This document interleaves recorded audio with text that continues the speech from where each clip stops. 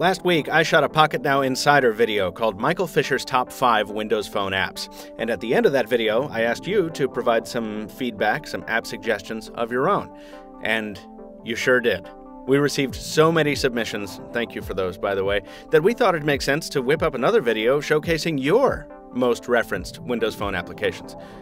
So here it is. I'm Michael Fisher, this is Pocketnow, and these are your top 5 most referenced Windows Phone apps.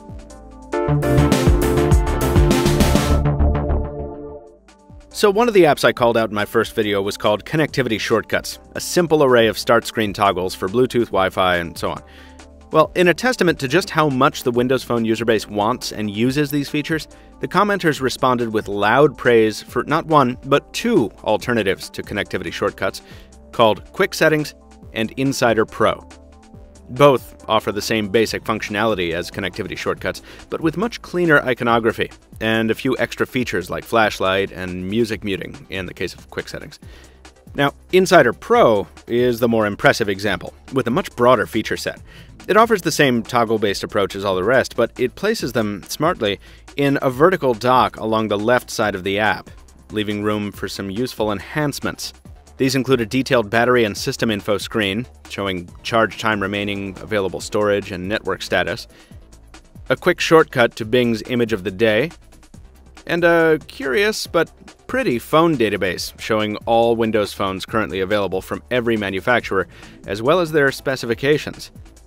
Now, between Insider and Quick Settings, I tend to like Quick Settings badge indicators better, but as an all-in-one kind of title, Insider Pro definitely offers more, which is no surprise considering it's $1.29 for the paid version, but it's definitely worth it.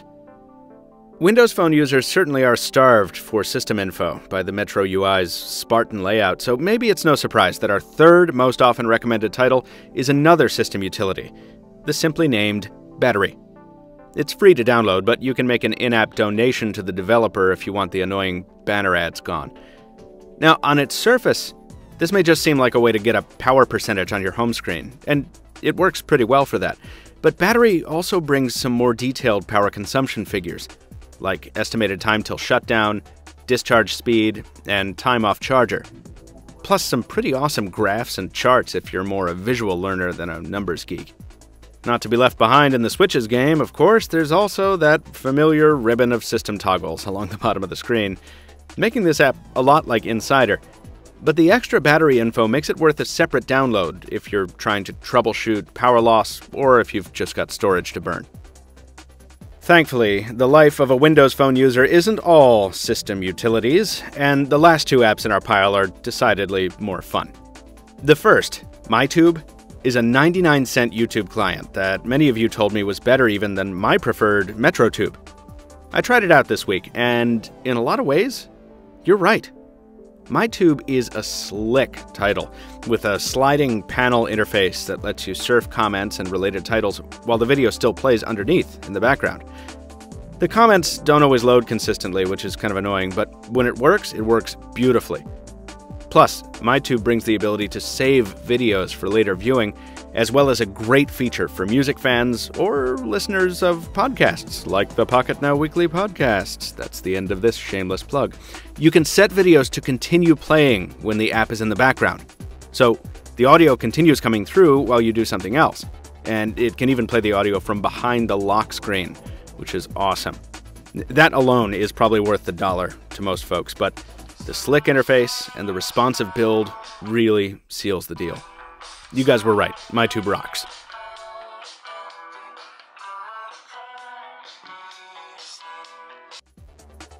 We've saved the most involved title for last.